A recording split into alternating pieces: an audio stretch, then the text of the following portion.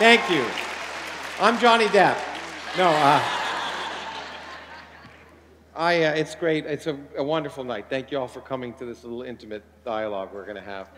And I'm very excited. And it's going to be a wonderful night, and you are going to be amazed. And I want to say what the context of why we're doing this. The Origins Project this weekend is running a workshop where we have 20 of the world's greatest scientists in neuroscience and artificial intelligence, and many of them in the audience today have been reading for the last 2 days, talking about pattern processing in the human mind, in the context of intelligence, learning, but also in machine brains.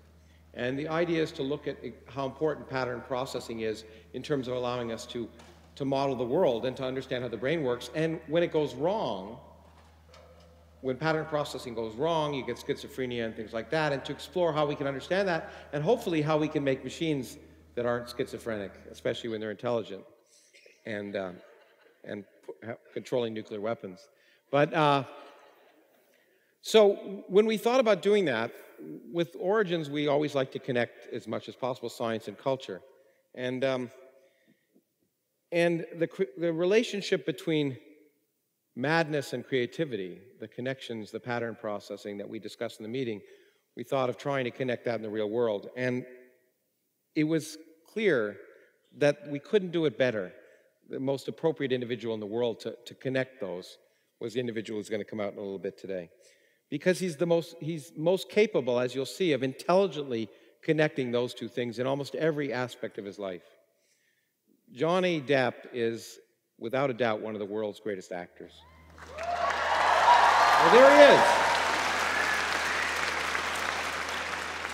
is. But the hallmark of his career, one of the hallmarks that's really important, is his choice of characters, their eccentricity, marginalized people, troubled people, otherwise kind of odd, but often profoundly creative. And what he's done, and what is the beauty of his acting, is that they're not two-dimensional. He makes them three-dimensional beings. And indeed, as we put in the title of this event tonight, he finds the creativity in madness. Many of you may not know that, of course, besides being an actor, he's an incredibly talented musician, also a writer, and also an artist.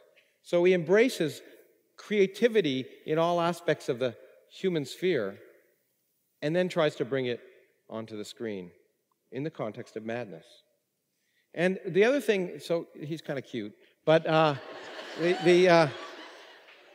but you're going to see he's more than a pretty face, because we're not going to have one man up here today. We're going to have at least 60 of them. And here, if we zoom in, you'll see that there's a man who's involved in over 70 films with many different characters. Pretty neat, eh? I'm very impressed that we did this. But there may be one or two of you who haven't seen a film, so we created a little clip to introduce you to the many characters and the many people that are Johnny Depp. So if we could run that right now.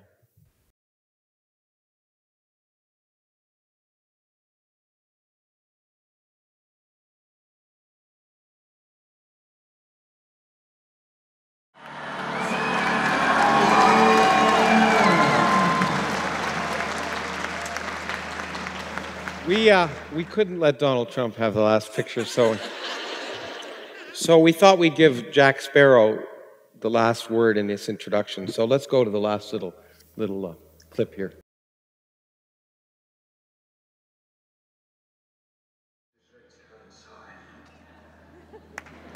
That's, we thought, set the page.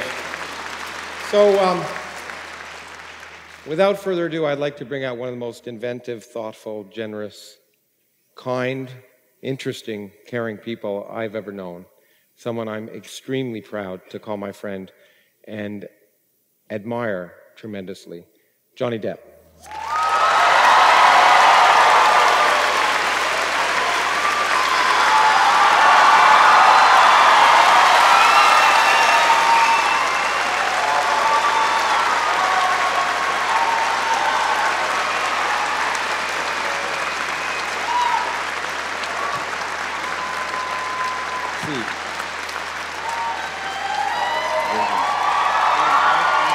Go ahead, it's fine. Thank you so much. Thank you. Are we related, all of us? Are you relatives? Is that why you clap? Seriously. Thank you. Thank you for having me here. This is the first time I'm going to call him Professor Krauss because he doesn't like it when I call him Professor. Thank you, Professor Krauss. Yeah, I like to be called Herr Doctor Professor Krauss. Herr Doctor Professor Krauss. So you were telling me about interviews you've done, so I thought we'd start. What's your favorite color? No, I'm not. Okay, so I want to cover a lot of material, but I want to start with your background, of course, which is from Kentucky, right? Yeah. From the backwoods of Kentucky? Yeah. I was born in Owensboro, Kentucky. Kentucky is, in a weird way, the kind of navel of the U.S., and I mean that in the best way possible. Navels are important.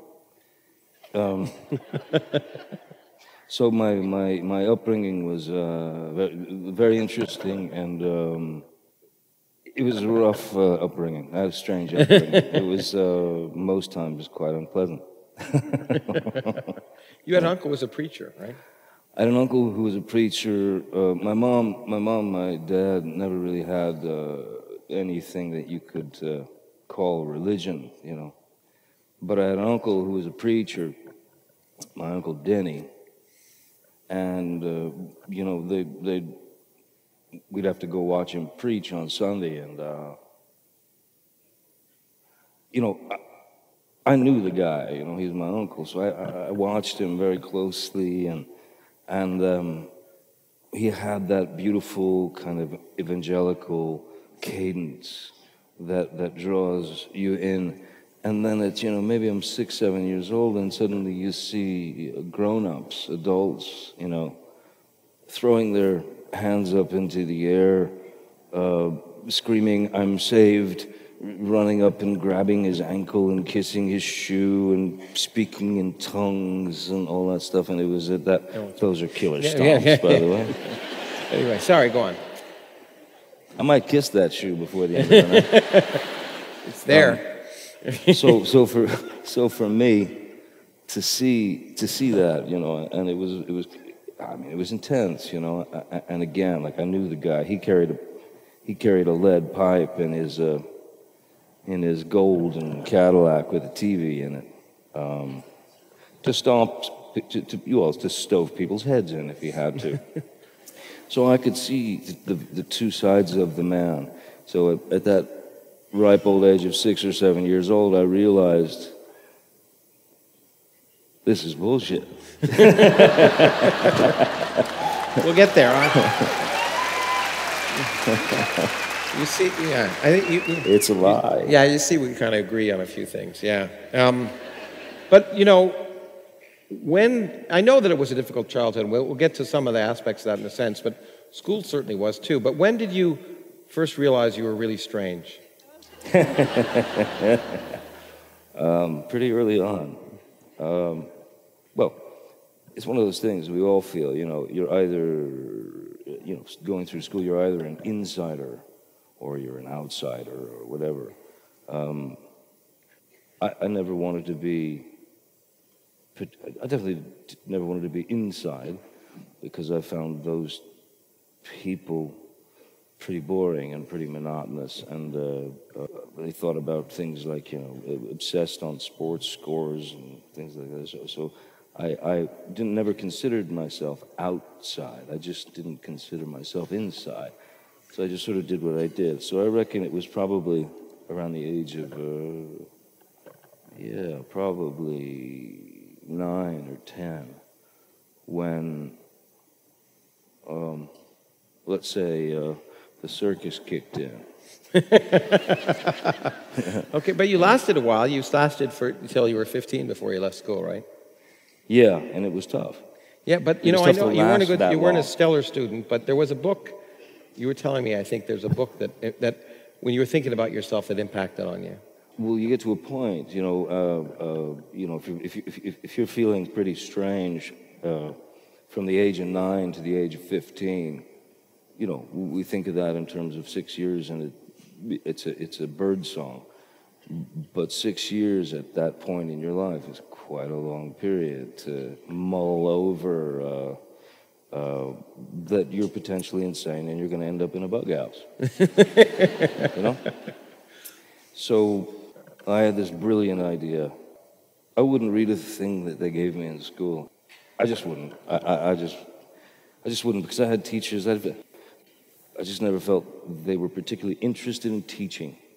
They never gave me the feeling that they wanted to teach me anything. It was sort of by the numbers. So I searched out a book in a library, and it was called Abnormal Psychology in Modern Life.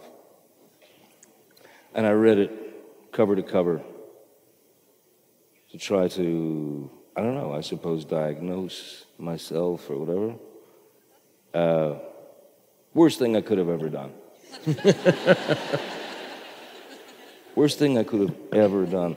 Because when I finished that book, I realized I was screwed.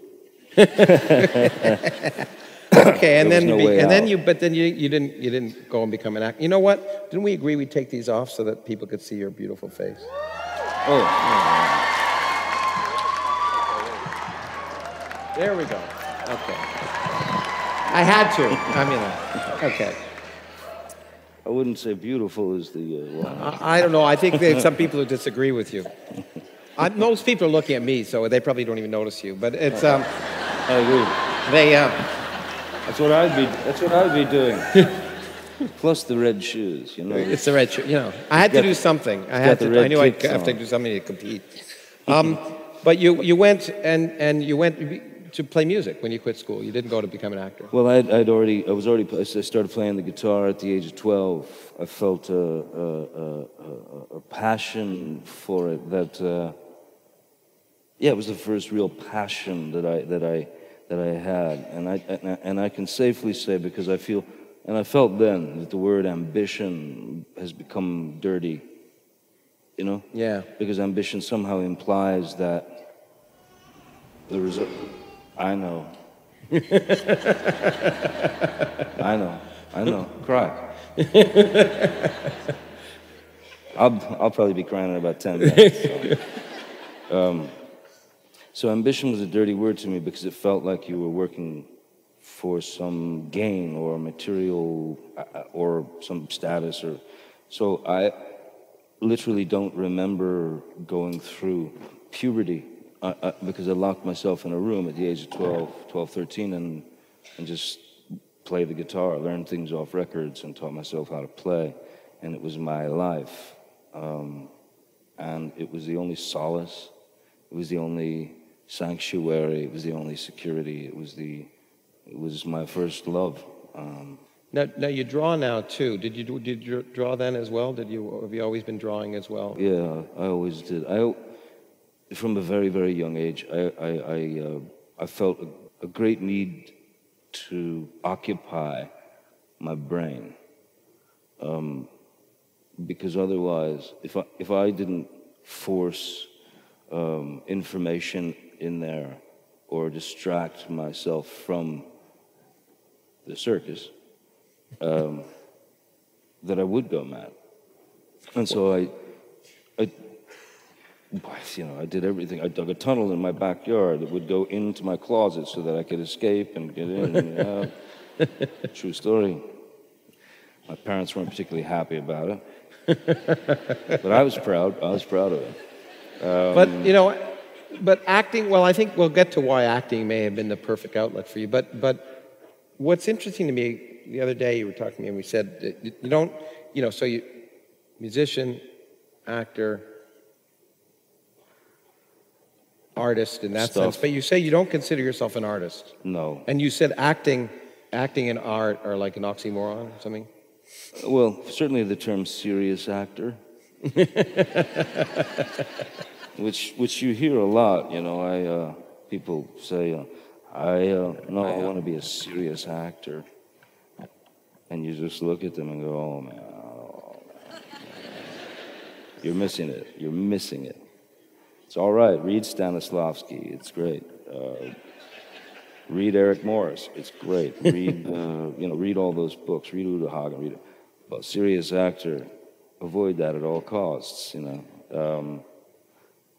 I don't think that I think the technicians on a film set, production designer, for example, cinematographer who is choosing the composition and how that affects the psychology of what the audience feels.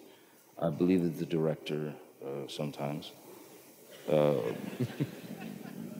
The crew, those guys are craftsmen, and those guys are artists. An actor, I just don't feel that an actor can be an artist. I feel, and it's unfortunate. I wish I could. I wish I could think of myself as an artist, but I can't. I just can't. Never could. But it doesn't mean you can't approach the work with the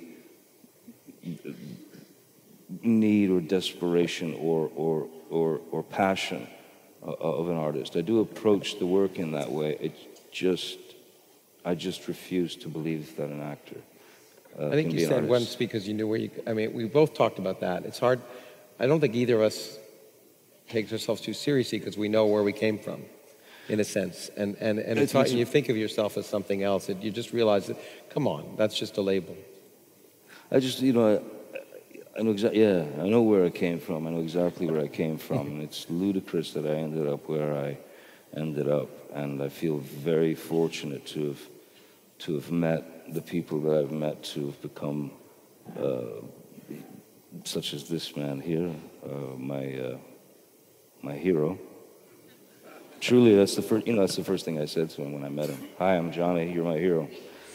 I knew I liked him then. That is true. I said, that's when I knew you were smart and really thinking. No, my drug of choice is YouTube. My wife and I sit there and go through, hours of Lawrence and Christopher Hitchens and Richard Dawkins. And, Now, okay, enough about me. Let's talk about you.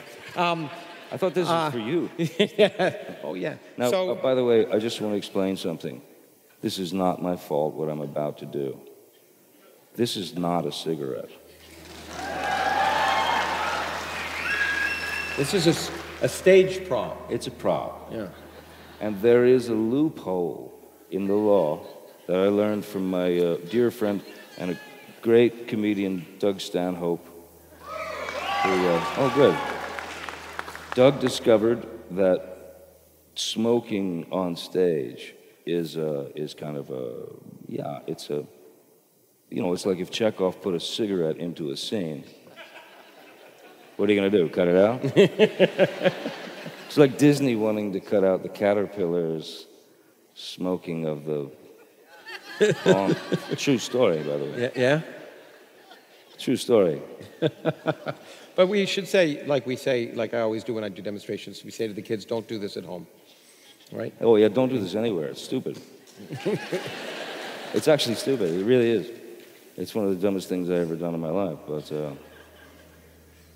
Okay, let's talk about other things. He knew I was just about to go somewhere else. So, no, good call. So one of the things, you're lucky because not every actor can control his...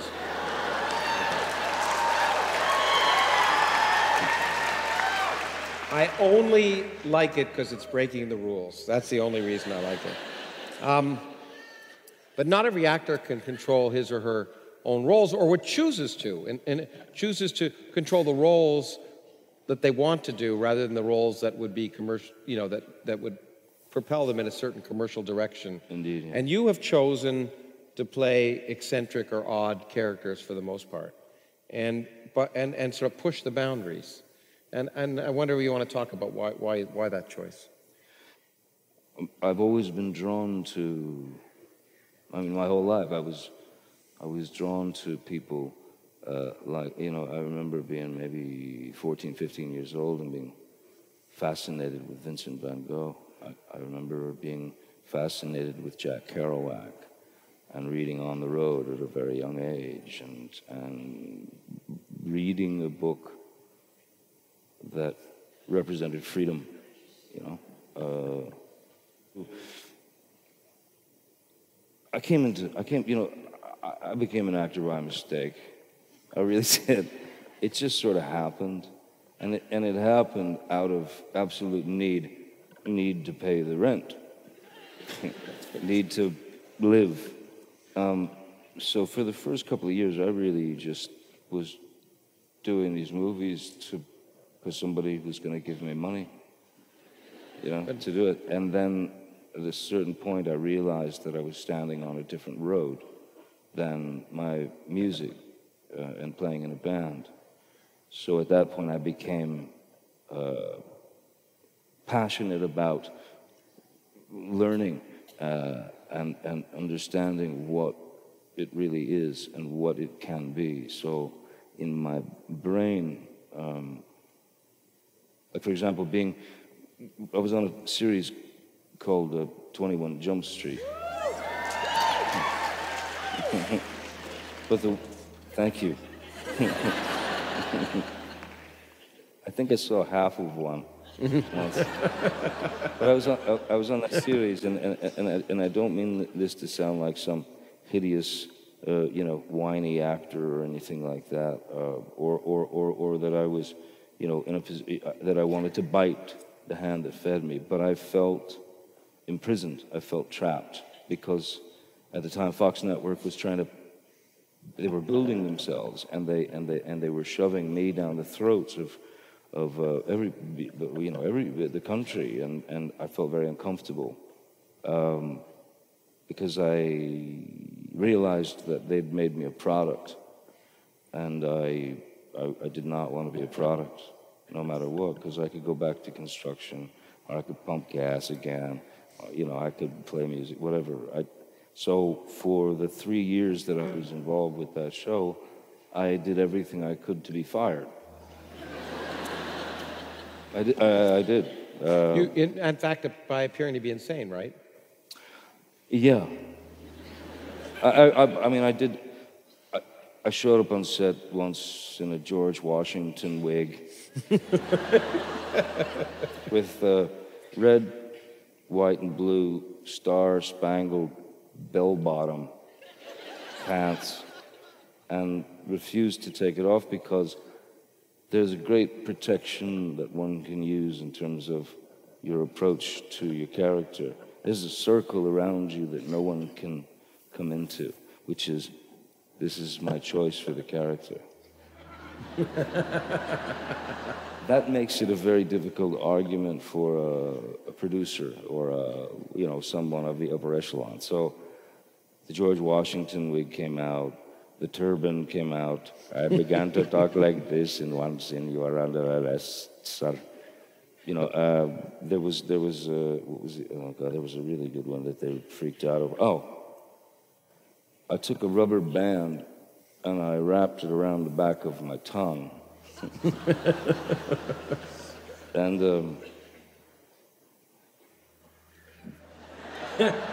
of course they asked, "What are you doing?" And I said, "Well, my character has a speech impediment." They shut down the set, of course, but because I wouldn't take it off. But they still wouldn't fire me. I tried everything, but so I felt like I was imprisoned, and you vowed never to. Essentially, you vowed never to be do that again. And that's why the choice of characters has always gone. And do you think it's because, I was going to talk about this later, but maybe now's a good time, that because, the more intense the characters, the more strange the characters, the more you had to put yourself into those characters and get out of the rest of your life? And do you think there's some aspect of that? Definitely.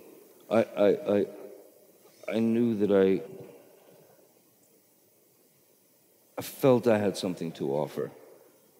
You did? I wasn't sure if I was right or wrong, but I knew that I had to try, and I knew that that was going to require paving or actually hacking your way through a jungle that would. I needed to pave my own road. Crybaby, you know, they offered me all kinds of movies where basically, you know, the head of my agency said, look, here's what you have to do to be successful. You must carry a gun and shoot people, and you have to, you know, do things with girls. Gee, that's a shame. On camera. So when he said that, yeah, I was really worried because I thought, God damn, this guy has no idea what I'm going to try to do, you know? So I waited and waited for a film, and then John Waters offered me Crybaby, which I thought, perfect opportunity. Oh, thanks. Long time ago, man. But he offered me Crybaby, and I thought it was the perfect opportunity to make fun of the image that they had chosen for me. So Crybaby happened. Did another season on the show. Tried to get fired. No luck. Was cast in Edward Scissorhands by Tim. You know, I want to let these people know something that amazed me after we first met. But and I think it relates to your attitude towards acting and the intensity of acting. Two things. One, and tonight we're going to force you to do a little bit, although the monitor is only small. You've never seen any of your films, ever. I tried to see one once because the director asked me to. And my wife, Amber, can attest to this because her elbow was very busy. That night, I was sitting next to her. Director's wife is here, director's here. I fell asleep 35 times. And I got this. Maybe. Wake up. But part of the reason is being in the moment when you're acting. And after, I mean, you don't want to... I feel the experience.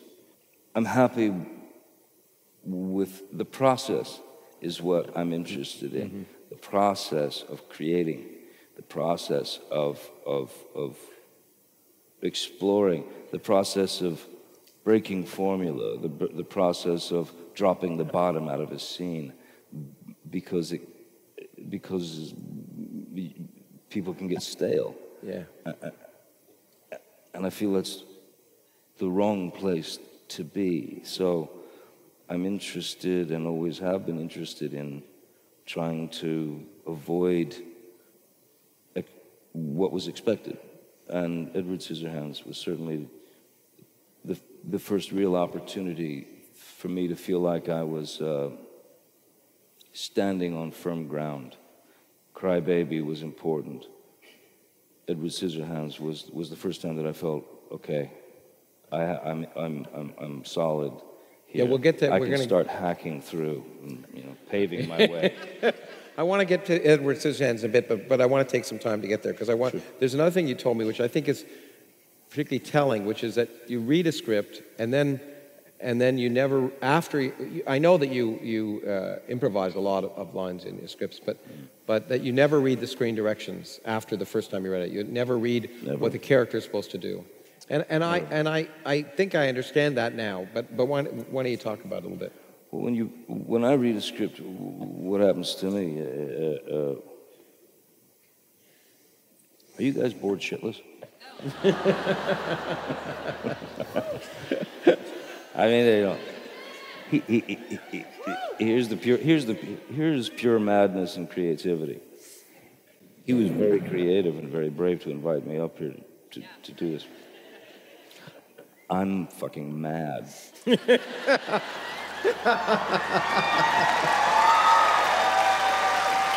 For accepting such a wonderful offer. I thought I might say it, but it's self-serving, but I'm going to say it anyway. So I got to act in a movie. I just did a movie with Werner Herzog, and it'll come out later this year, where I played a villain, and for the first time. And so, but the process, by not reading the screen directions, it seems to me that means you actually have to think about, instead of being told what the character is supposed to do, which sort of takes the reality out of it. You have to think about what you're saying and then do it, and I can really understand that. Well, the thing is, it's, I mean, with the work, with the process, which is it's the only thing I'm interested in, is being in the trenches in terms of film, which is I don't care what anybody says, it's a collaborative effort. Everyone, like I said, the real artists are those people, the focus puller, the operator, the DP.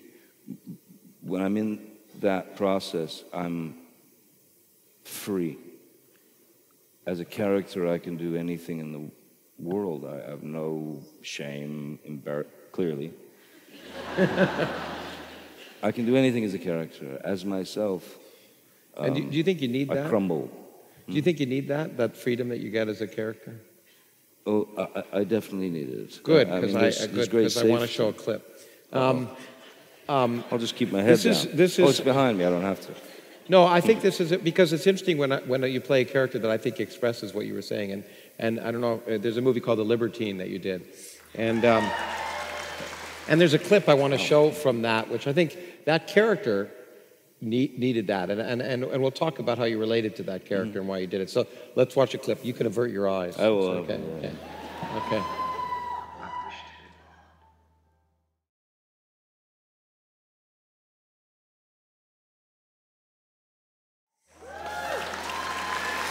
Thank you.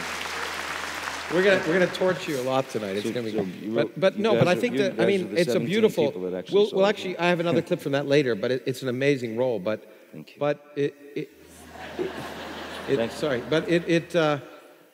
it expressed.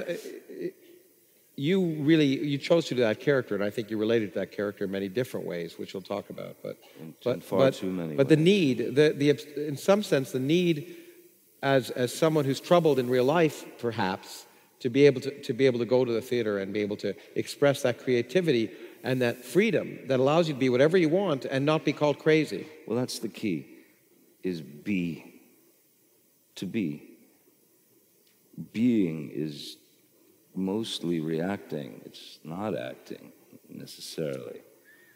It's the ability to be. It's the ability to accept whatever comes at you.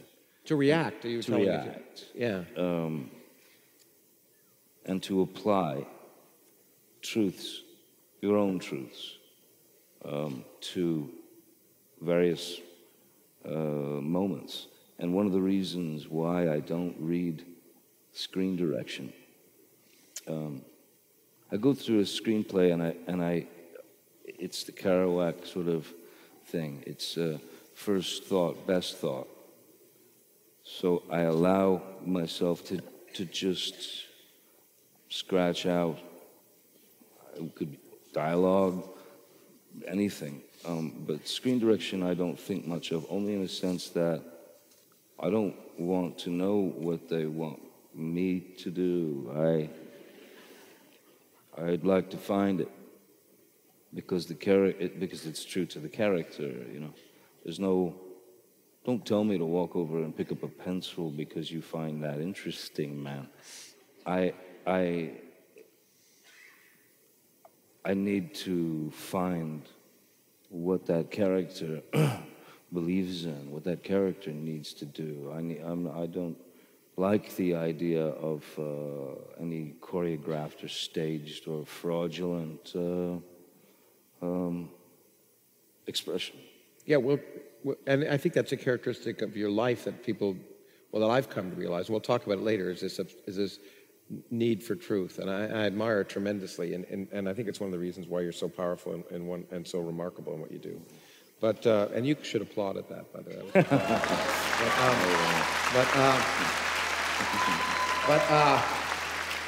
Very kind, thank you. Anyway, but this idea of this relationship between creativity and madness, which we're sort of talking about and skirting around, goes back a long way in terms of theater and artists. And in fact, Dionysus, so I know you are fond of, because he's the god of wine. And I also discovered the god of hallucinogenic mushrooms. And I didn't know that. Who knew? I didn't know. Yeah. But he was also insane, and he's sort of characteristic. He was the both of those things. But even as Socrates said, madness provided it comes as the gift of heaven, is the channel by which we receive the greatest blessings. Yeah. You want to comment on that? I think, you know, I think the beauty of those quotes is that if you're aware of your, we'll call it madness, if you're aware of it, your madness or your insanity, it can be quite painful. If you're not aware of it, what a gas. What a gas.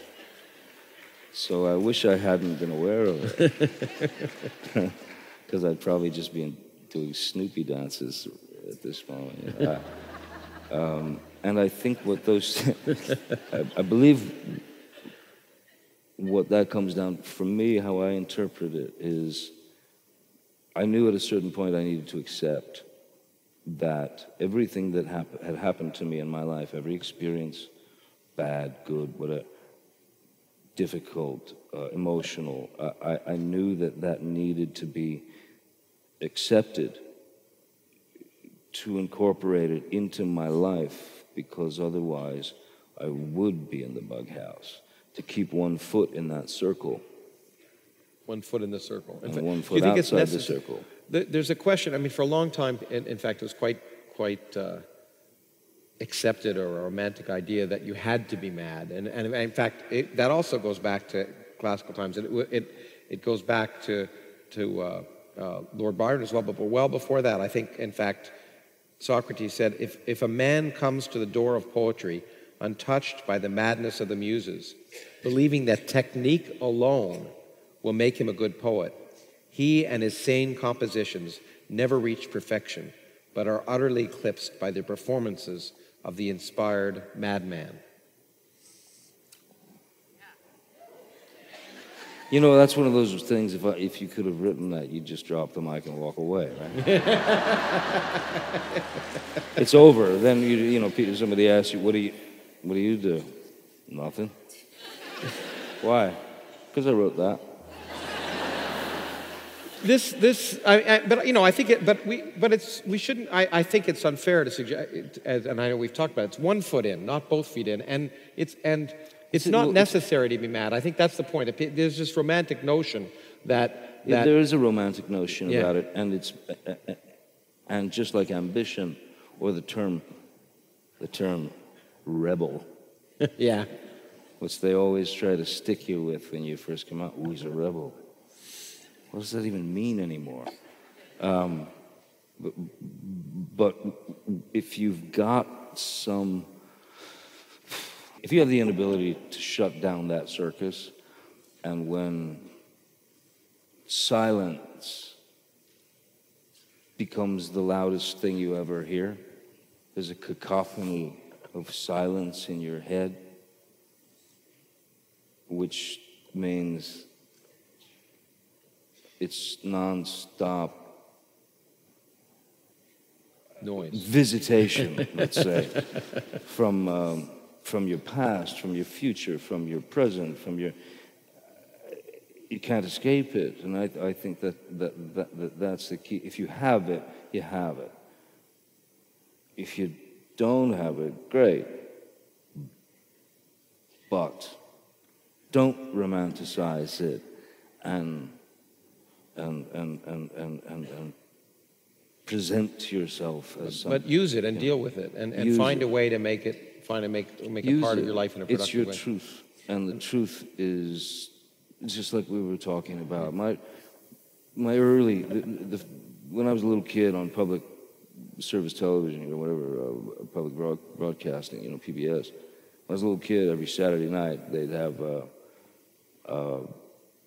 horror films, you know, the Hammer horror films, Christopher Lee and Peter Cushing, and they would show silent films. And I got to learn I got to watch and learn from great silent film actors such as Lon Chaney Sr., who was known as the Man of a Thousand Faces, a character actor, Charlie Chaplin, but most of all Buster Keaton for me, because it was so subtle, and he didn't push it.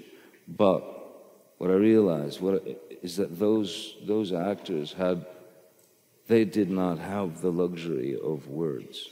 Mm-hmm. It's easy to say I love you,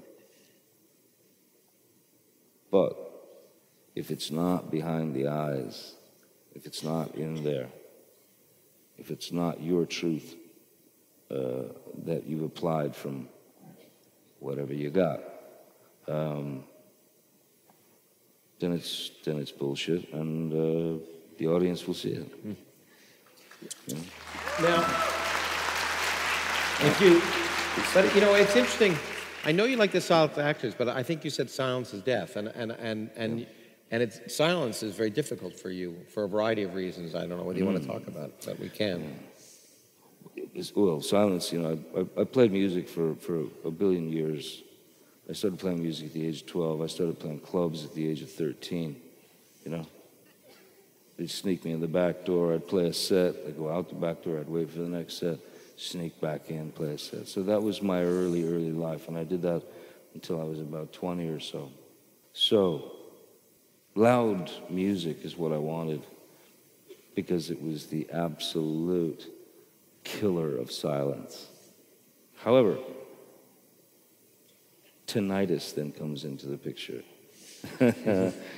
And so you develop this ringing in your ears.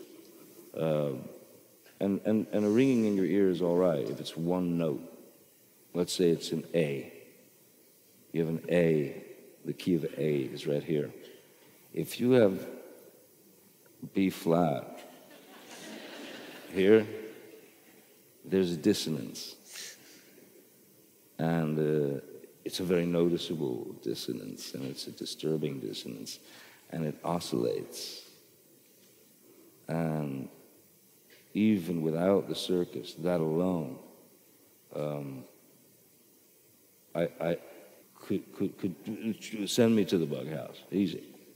And when you something that also surprised me, and we may talk about the music you listen to, but you listen to music when you're acting, when you listen to music. I do. Yeah. Yeah, because I think we all go through life with some species of soundtrack in our heads, you know? Some song gets stuck in your head, and it means something to you. And I believe that music, for me, music is it's the fastest, most efficient way to old memories that you apply to the work. And if I have that music in my head, I can stay there. As opposed to, you know, you're exposed to, you know, people working, doing things, and this and that. I'm able to stay in my own world, you know, and keep my work going, you know. Someone wants to applaud. Okay, but but it's true. I think it's true for all of us, you know. I think it's interesting. It's the fastest way to an emotion. Yeah, and well, I know we were talking about one song, and I think I have a clip from that later, so we'll get there. We'll get there. By the way, we're going to go a little long. It's clear to me, but I don't really care. Okay, when in terms of creativity madness, I want to talk about life experiences, and when one talks about madness and your life experience, I think we cannot not talk about Hunter Thompson. And Yes. talk about yeah. He deserves it. Thank you. Let's talk about your relationship to Hunter and the things. Well, in some ways as a mentor, but a friend, and how he affected your thoughts about things. Hunter was a lot of things to me, and when I met him, it was at the Woody Creek Tavern, and which I've been to. Yeah. I took Stephen Hawking there once, actually. Yeah, I did. Anyway, that's a different thing. Anyway. Man. Wow. To have been a fly on the wall. But also, how I wish Hunter had been there. Me too. Me too, actually. I met Hunter through a mutual friend. I was at the Woody Creek Tavern. as far back in the back as I could get to avoid the novelty syndrome. And next thing I know, the front door bursts open. He's kicked it open. And I see nothing but kind of electricity, because in his right hand he had a cattle prod. It's about yay big. And he's swinging that around. And in his left, he had a stun gun. And threatening on me. So when a man walks in with that much power and screaming, "Get out of my way! Out of my way, you bastards!" He found his way to my table, walked up, introduced, took his hand out. We shook hands. He introduced himself. "Hi, I'm Hunter." I said, "Yeah, Johnny, hey." You know. Immediately we started talking about, we're both from Kentucky. He was from Louisville. And I don't know, it clicked. So he invited me to his house that night, and we were spending time together. And I noticed there was a beautiful nickel-plated shotgun, Smith, 12 gauge. And I said, "Wow, that's a beautiful shotgun." He says, "Oh yeah, it's wonderful. You want to fire it?" It's about 2:33 in the morning. So of course I wanted to fire it. Of course. So then he arrived into his kitchen, which was what he called his, the sort of command post. And he handed me a propane tank. I had a cigarette hanging out of my mouth. So I've got the propane tank, and then he hands me a small box about yay big, looked like a box of matches or something. I didn't know what it was, so he says, "Yeah, tape this to the side." So I'm taping it to the side. I did a couple of them. I said, what are these little boxes? He said, "Oh, that's nitroglycerin." Okay. The cigarette went into the sink, and we took him outside. He handed me the shotgun, and it was almost like I felt like it was being, like it was a test in a way. So I aimed at the deal. It was about, 30 yards away. I hit the target, the nitroglycerin. The explosion was an 80-foot fireball. Straight into the air, and which included shrapnel. And that was it. That's where you bonded. Yeah. But you bonded over more than that. I mean, Hunter was crazy, but he was a remarkable writer, and also a reader. And you guys used to read together. You used to didn't you read to each other or something? What Hunter would do is one of the things that he found most fascinating was that I was not only aware of a writer called Nathaniel West, but I'd read the 4 books, only 4 books, Nathaniel West, Day of the Locusts, The Dream Life of Balsoston. I mean, a wonderful writer. And he was shocked that I knew Nathaniel West's work. So we would read, or he would read a bit, and then he would have me read.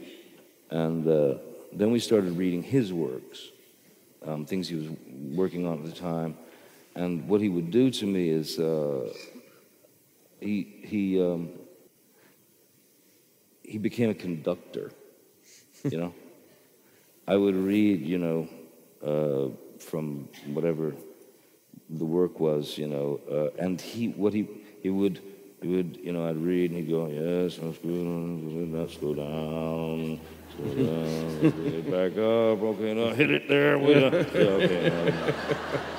And so basically Hunter taught me how he wanted his work read, and which is if there's anything such as a blessing, that was it. But then you learned, as a result, you sort of got to, you had the opportunity to play him in front of him, in a sense. Yeah. And then you got to play him on the screen. Yes. And I gotta show a clip from this. Okay. Okay. Okay. So from Fear and Loathing in Las Vegas. So let's.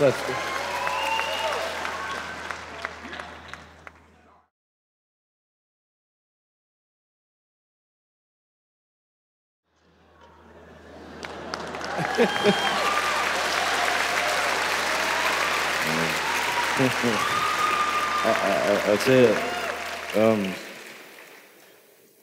even if I didn't or hadn't known Hunter at the time that we did that film, the pleasure,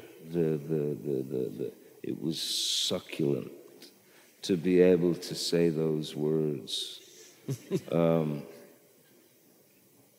drop to the floor and scream, "No, we haven't done anything yet."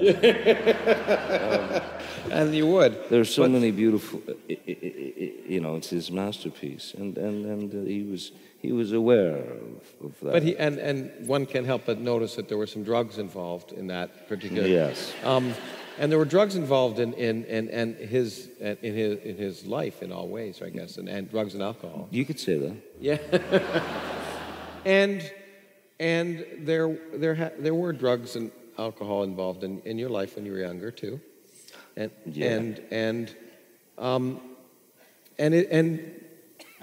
the need. Again, can one talk about the need? I mean, acting is an escape, but so are. In fact, one of the things that in our meeting that we were having here, one of the people early on talked about that single chemicals, and you can scan the brain, create new patterns that you've never experienced before. Talking about pattern recognition as part of consciousness, and that drugs single chemicals can produce new patterns you've never experienced before. And is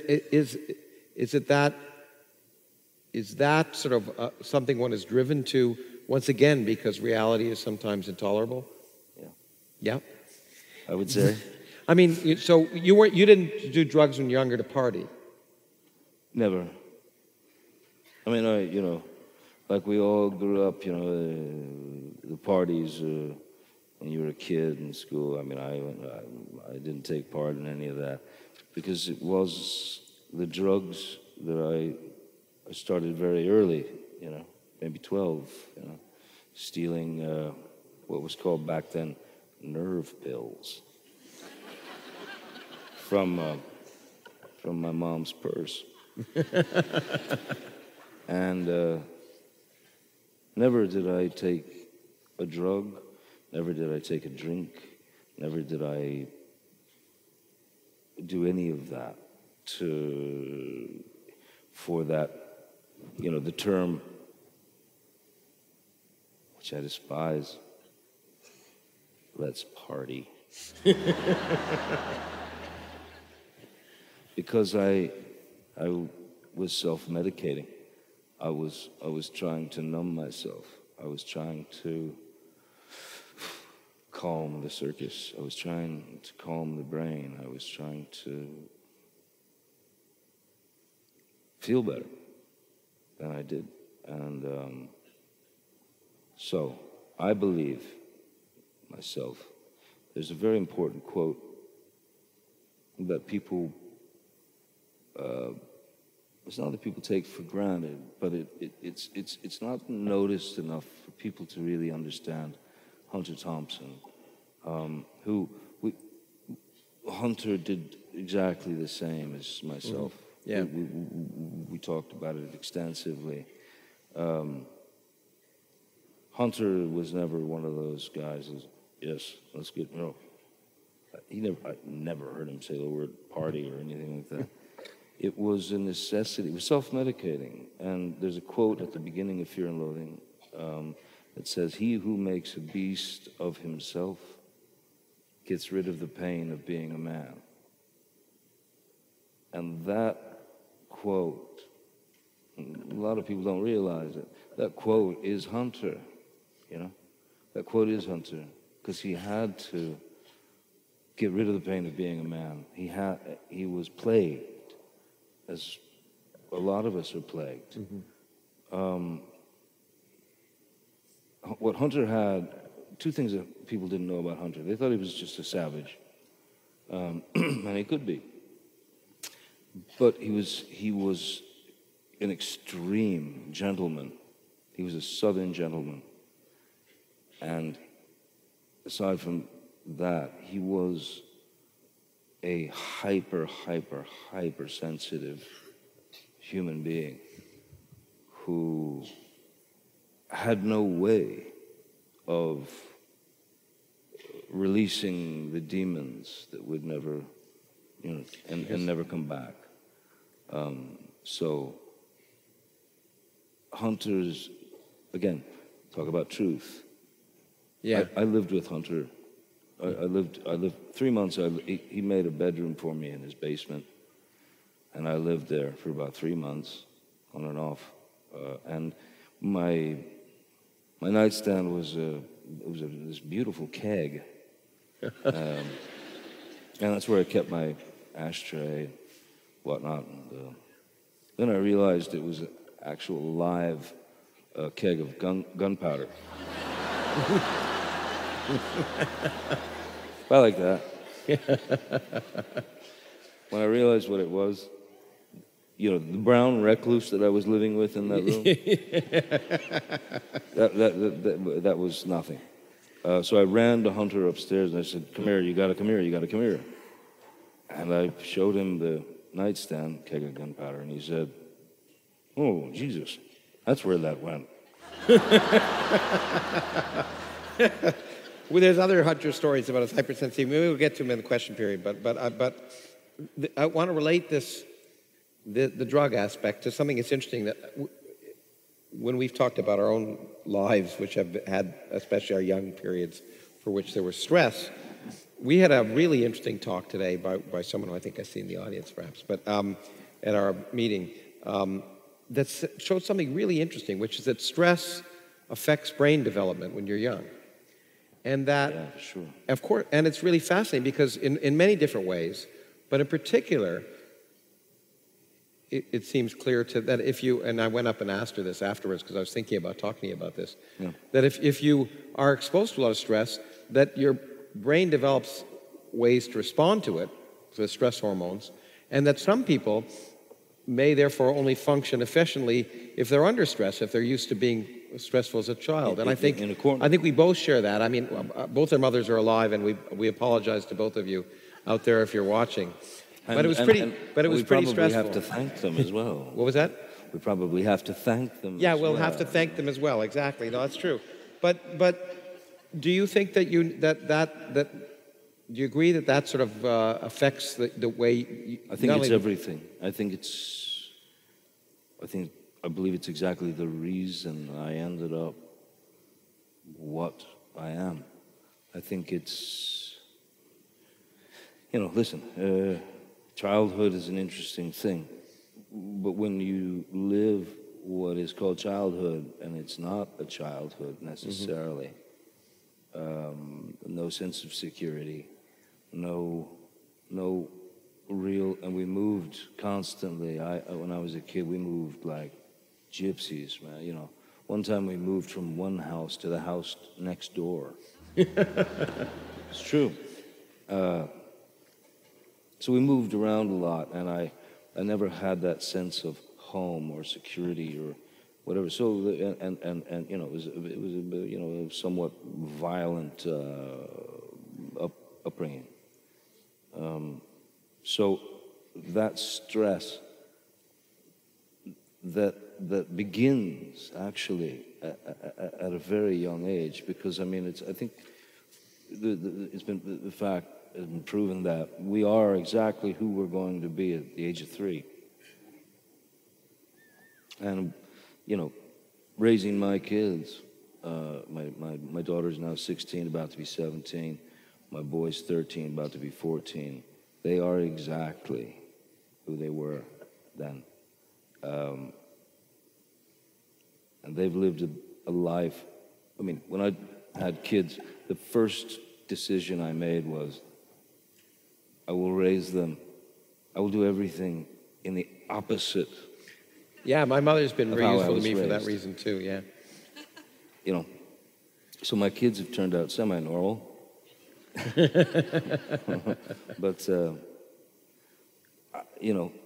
you just, at a certain point, you must accept it. Yeah, and there's embrace something it. I was going to talk about later, but I've seen you with your kids, and you're a wonderful father. But Thank you. But one of the things that you said, It's the only thing that I aspire to be good at. We're doing a bunch of things together, and some I can talk about, some I can't. But we're going to do the Reason Rally together in June, and in Washington D.C. And be fun. And what you said to me once, and I was going to have to talk about much later, but it's appropriate now because I think it's important when you talked about the reason you want to do the Reason Rally, because you said you want truth at whatever the cost. Yes. And I think when we talked about why we're doing the Reason Rally, one of the reasons you said related to your children. To go to the Reason Rally and speak and to express your truth, which is all important. It's everything. Why do we have to skirt around lies? Why do we have to figure it out? Or at an early age, because you observe people to the degree that it's like ill, and you see the lie coming around the corner. I can't, and no one should accept anything but the truth. Yeah, I think the truth. Because to have to suffer the ignorance of someone lying to you for some type of gain, and I don't know what, but I only know that, when Lawrence and I talked about doing the Reason Rally, my only reason to be involved was I love my kids, Yeah. I care about my children, and as we all do, and they deserve a different world. Yeah. I mean, that's all you need to say. That's all you need to say. And I can't think of a better reason. Look, I went over. I got to show this clip because I just love your performance in it. So I'm trying to think of a reason to show What's it. going to happen? And but no. But going back, so one of the reasons you're a good father is because you wanted to not have the upbringing you had, and we talked about you and Hunter and the being driven to drugs, and or alcohol or whatever, and both of you managed in some ways, him maybe more destructively, I don't know, to channel it into creativity. Well, yeah. Again, to go back to this character that I know you felt close to Yes. in different ways, the libertine character. Yeah. We saw the need for him to do the theater, but now we can see the other side of him, and I wanted to show this clip, which I think is really powerful. Cool. Okay. Good luck. That's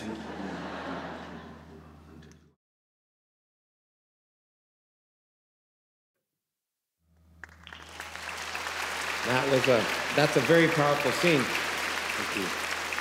It's a very powerful scene, but you can't help but get the sense that you related to that character in some way. That the intensity, the need, the drive for that sort of thing, and so he was an interesting character because he was creative. He was a writer and He was a great poet, John Wilmot, the Earl of Rochester. He was a great, great poet. And, good.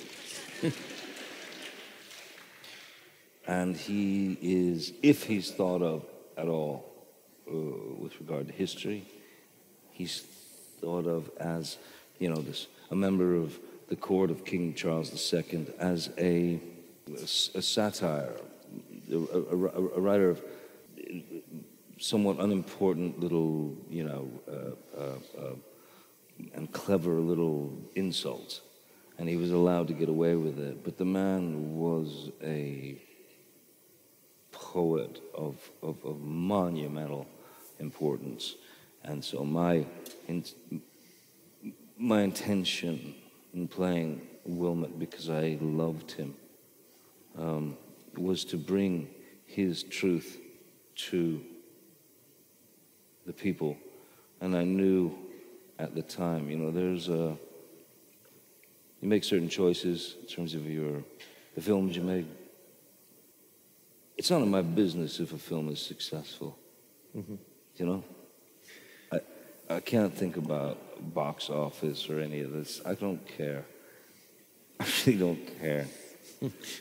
Because it's just not, that's not part of my job, you know, that's someone else's thing, and I got plenty to carry. So I just don't care. You know? When you said bring him to his truth, you were telling me that there was the moment, yeah. A moment, yeah. Why don't you talk about that?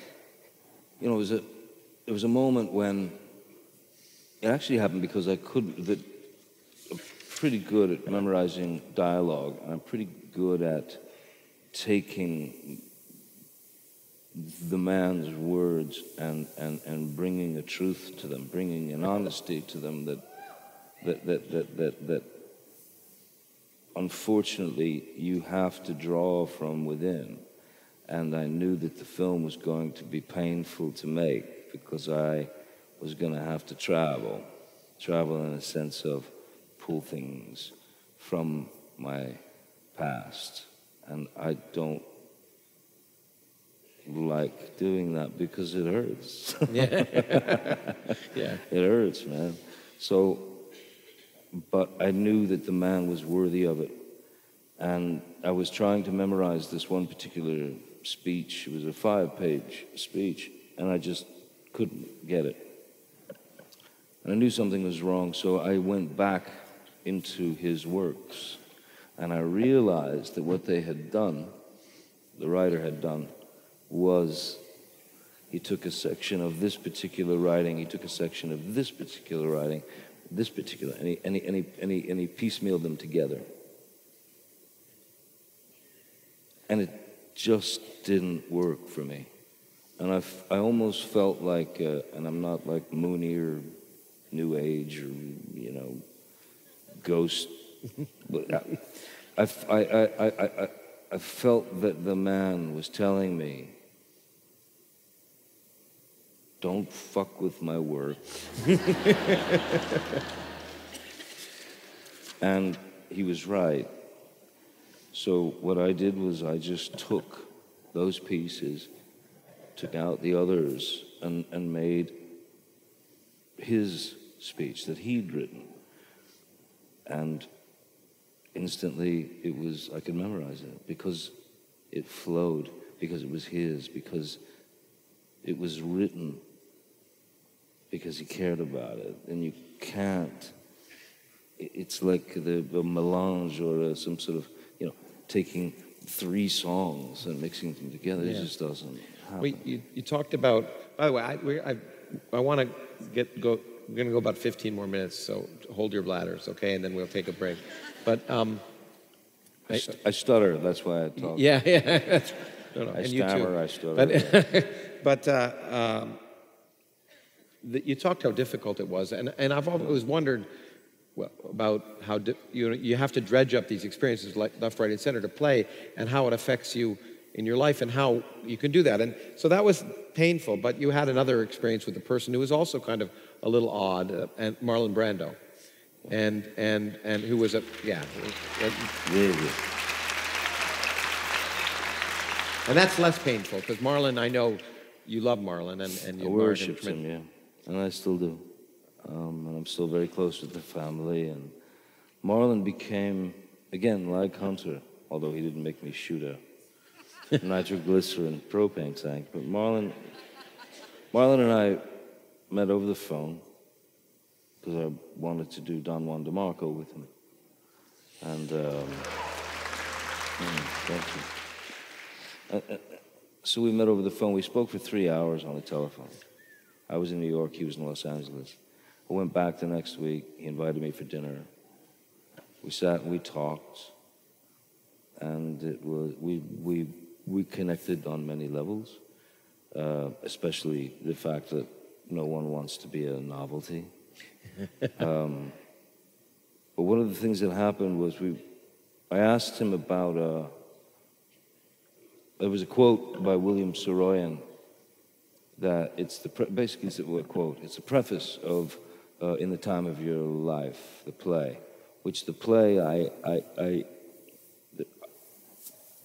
don't read the play. Read the preface. It's something that had touched me in a large way, like a philosophical, like the way to live your life, a real roadmap as to live your life. And so I asked him about it, and he said, yeah, he knew, and so he said, how well do you know it? So I began to recite it because at that time I had memorized it, and so I began to recite this preface, in the time of your life, and I got to a certain point, and he finished it. Oh. Verbatim. And I was somewhat stupefied. I said, that's incredible. And I pulled out my wallet, and I said, I've carried this dog-eared thing that I had ripped out of a book. I've carried this for years in my wallet. And he said, hang on a second. But he got up, uh-huh. and he grabbed a frame that was just by his bed, and he came to me, and he showed it to me. And he had a very similar dog-eared, folded, well-used version of it. It was the same thing that he had carried in his wallet for all those years. So there was this. He understood me very well instantly, and I understood him, and I was very lucky to become so close with the man. He said to you, he asked about how many films you did, and in terms of thinking about characters. That was quite a moment, because that's one of those things that seared onto your brain forever, and the moments before you become smoke, it'll come to you. He asked me, how many films, John? He either called me John or Johann. It was very rarely Johnny. And he said, how many films do you average per year that you do? And I said, I don't know, maybe 2 or 3. He said, no, that's too much. So I said, well, why is that too much, man? He said, because we only have so many faces in our pockets. We only have so many faces in our pocket. You've had a lot of faces. And I want to spend the last few minutes going through some of the faces. Unfortunately, because of my madness, I feel like there's still a lot of faces in my pockets. Yeah.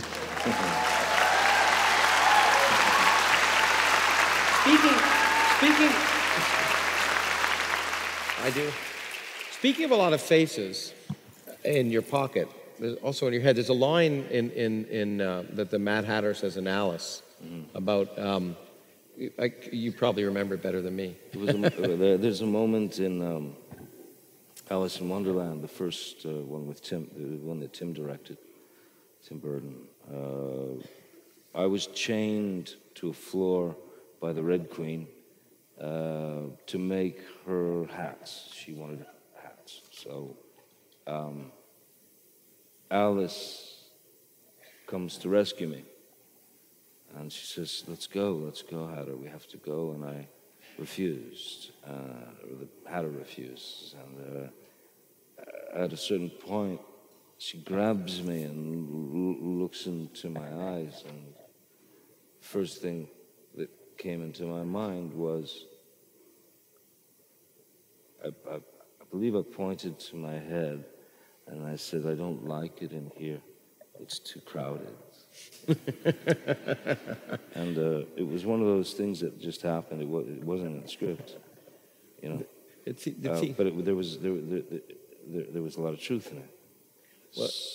And I thought it applied to that character.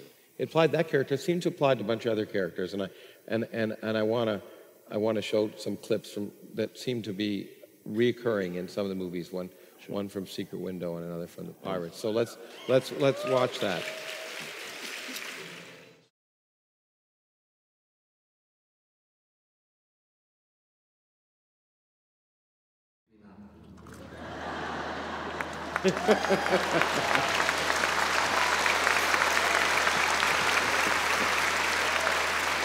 So, The peanut, incidentally, I have to say, the peanut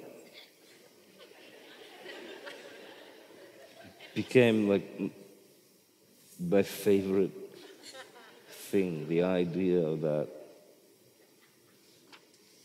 All these various sides of Jack were obsessed with the peanut. And one of my favorite lines that happened in that was, "My peanut." Because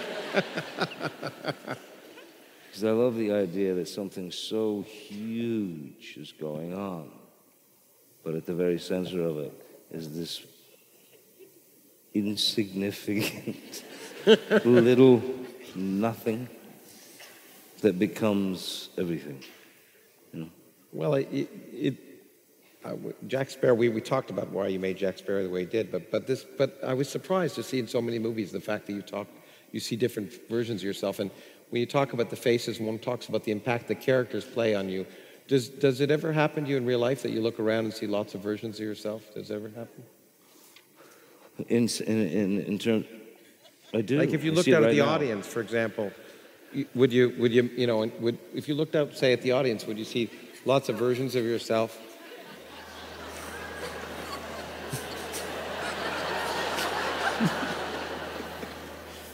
I'm sorry, I couldn't resist. Now I know. Now I know for sure that I'm actually lying in a hospital bed in a coma. I've probably been in this coma for about 23 years, and none of this is happening. I want you to know they're all hand colored. Everyone spent the time beforehand coloring Is that true? these in. Well, you guys are mad. Yeah, there you go. This is madness. That's in any case, that's amazing. Too many faces. So much for the impact the characters have had on you. I want to just close by talking about the various characters and sort of how you draw from them, and because we are going late, and I want to end now in a few minutes. But well, I'm always let me just ask you about some characters. So, in fact, you said before, I want to mention Edward Scissorhands, because that was the first character that liberated you from and what did you draw from to do Edward Scissorhands?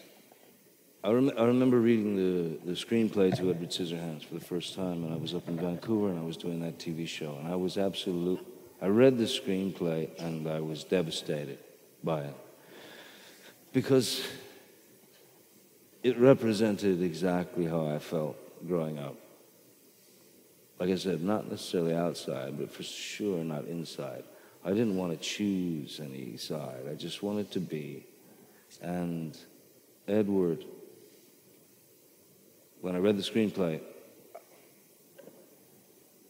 I found myself at the end of the thing, like, I hate to say it, but yeah, crying, like sobbing when I read that screenplay. And I knew that I would never be chosen as Edward Scissorhands to play that part, even though I knew it was me. Because everybody in Hollywood was gagging for it, Tom Cruise was talked about. Which, by the way, I think they should do a remake. With Tom Cruise. Why not? But what I drew upon with regard to Edward was I had a dog, once, and it was the most loving, caring, had the kindest eyes I think I've ever seen. Dog does something bad, whatever, you scold it, it goes to the corner. The second you call it back, it's there. Unconditional love, innocence. So that dog became the part of the foundation of the character. So the character really was based on a dog that I had, and I know, right? That's madness. It's not creativity. And babies, newborn babies, because this character was the challenge was to see things for the first time anew, and as to be fascinated with them. So that's not part of me. That's so you know, I was trying to figure out a way to really get to the place where I can understand what that might feel like, you know, the newness or the fascination of things that are most mundane. So what I did was I dropped 2 hits of ecstasy. I don't think I've ever told this story before.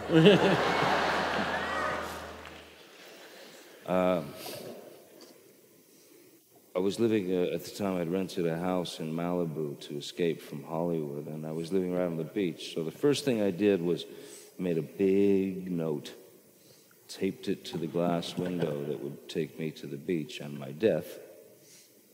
And I wrote on it, "Do not go into the ocean." Just in case I forgot. And I dropped 2 hits of ecstasy, and I strapped the hands on, and,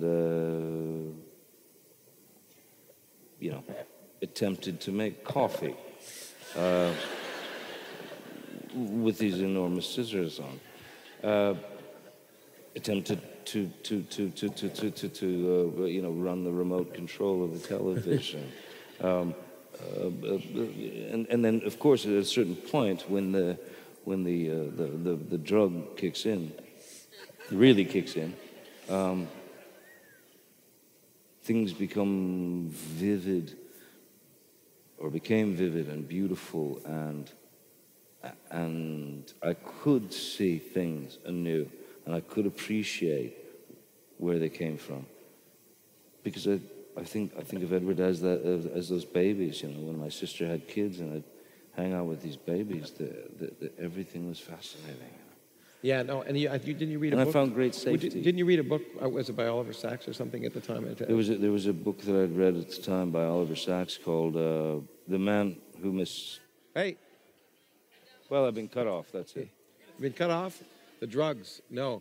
Can we get a mic? Because this is neat. Oh, is it working now? Okay, it's working. So, the man, play music some other time. Morse code. It's working, isn't it? Okay, cool. How are we doing? You are very kind. Thank you very much. Thank you. Good.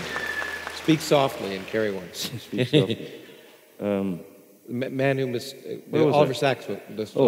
So yeah, there was an Oliver Sacks book called "The Man Who Mistook His Wife for a Hat."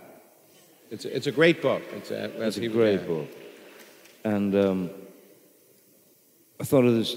I found these incidences very beautiful. The guy who was literally attempting to pull his wife's head off in the office, you know, as he was leaving, because he was going to put it on his head as a hat.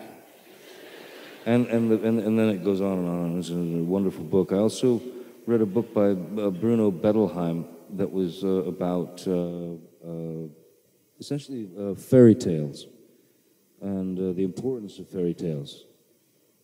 Has this gone too? No, it's there. So the importance of fairy tales, and that was very helpful. Also, there was also a German thing John Waters gave me called Der Strumpelpeter, and it was a kid who refused to cut his nails, and comb his hair, and this sort of fight against normalcy and what people wanted. So those things were very, very, very helpful. It was such. I wanted to spend time. It was such an important role for you because that set you on a different trajectory. Let's do quickly some others. Just 1 or 2 words. Willy Wonka. Who did? Yeah. What? Who was that? Thank you. Thank you. When I was approaching the character of Willy Wonka, we all grew up with the Gene Wilder version, and it's fantastic. I mean, it's fantastic. But why go in that direction? It's been done. Why repeat? Why?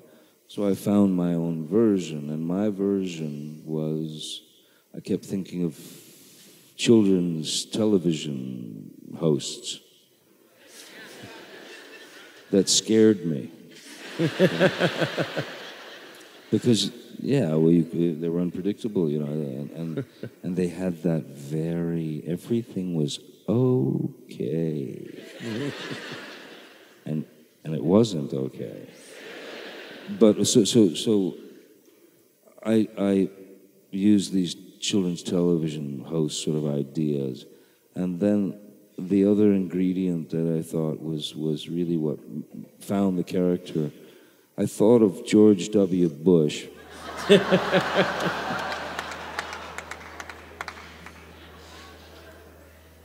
If he were incredibly stoned. But not just uncomfortably stoned. Past what could have been the uncomfortable paranoia stage. Where he just sort of doesn't know what he's saying. Okay, Mad Hatter. Who is Mad Hatter? The Mad Hatter was basically a kind of this is real weird. So my kids had a tutor. We were on the road, I'm working and stuff like that. So they had this tutor. Her name was Catherine. And she was one of those English people, very proper. But Catherine would talk to you. She had a little bit of a thing in her voice. And so I sponged her up as much as I could. Because what I loved about her was she would sort of talk to you like this, and really, it's one of those people who it's not that they avert their eyes, they actually close their eyes when they're looking at you. Right? You guys have felt that before. It's weird. So I used Catherine because when she closed her eyes and she's looking at you, everything was very, very important. I had to see that. I love it. That poor thing, she'll find this out tomorrow, and probably there'll be a lawsuit. Okay, two more quickly. Ed Woods. Ed Wood, thank you. Yeah, that was one of those moments where it's, what are you doing, Johnny? Well, I'm doing a film with Tim. What is it about? It's about someone who is called the worst film director of all time, who happened to be a transvestite, and we're doing it in black and white. Ed Wood was born really in what the ingredients that went into my head were the Tin Man from The Wizard of Oz. That sort of, attack, vocal attack of Casey Kasem, where everything was just sort of that,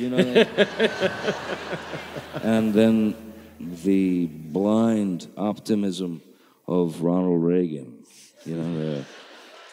yes, well, mommy, so when they came together, those ingredients, it kind of became that guy.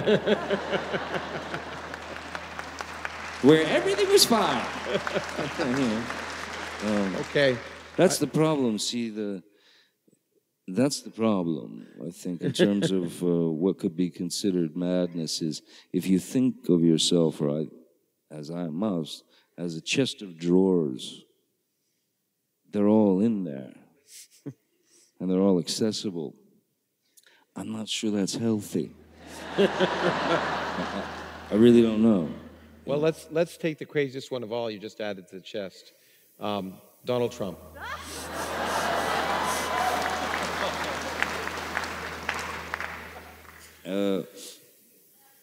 He was difficult.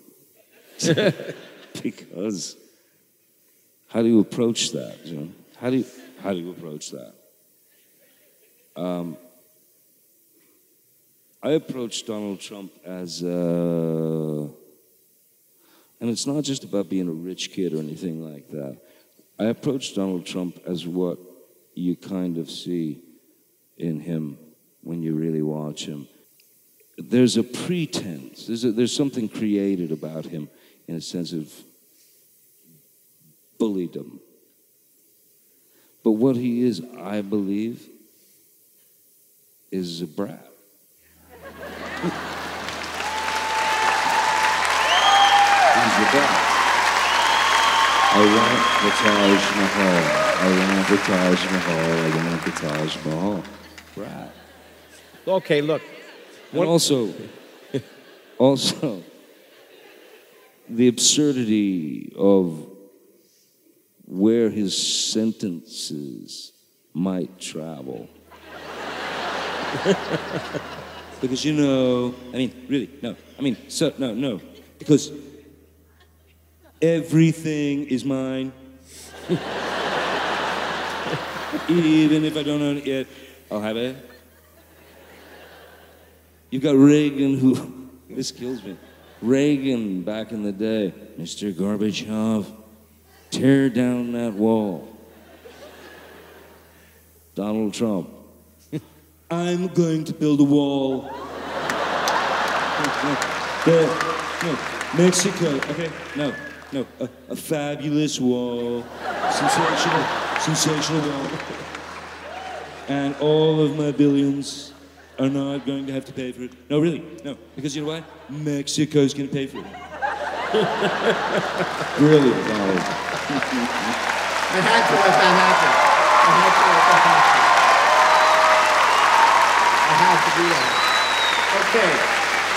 Look, I want to say, I mean, if it isn't obvious, regarding creativity, you may be mad, but you're very creative. And in the workshop that we just had, there's an interesting, another discussion about connectivity in the brain and relationship between connectivity and creativity.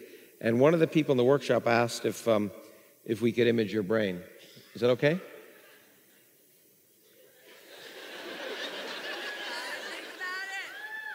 No, I'd actually love that. It's sort of be good to know what's going on, actually. I mean, yeah, it falls back into that, you know, truth at all costs. You know? I don't mind what comes out. Because I can't change it. Let's do it. You know? Yeah, I'm in. Okay, great. You heard it. You heard it here. Look, I know we've gone over, in case you hadn't noticed, but there's not a day that I have spent with you when I just didn't want to have more. And I say this, I feel remarkably lucky that you're in my life. But I wasn't going to say that, but what I really want to say is, and I think everyone in this audience is, we are remarkably lucky in the world that you are here, and it would be much less interesting if you weren't. So thank you very much.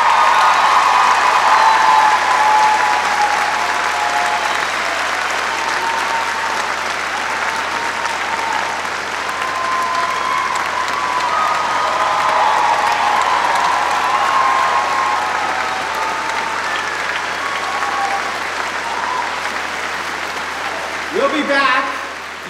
Any of you have questions? If you still can put up, we'll do a half-an-hour questions. We'll take, you know, maybe 15-minute break, and then pass down your questions. And we'll take some, and we have a surprise. So stick around. Thank you very much.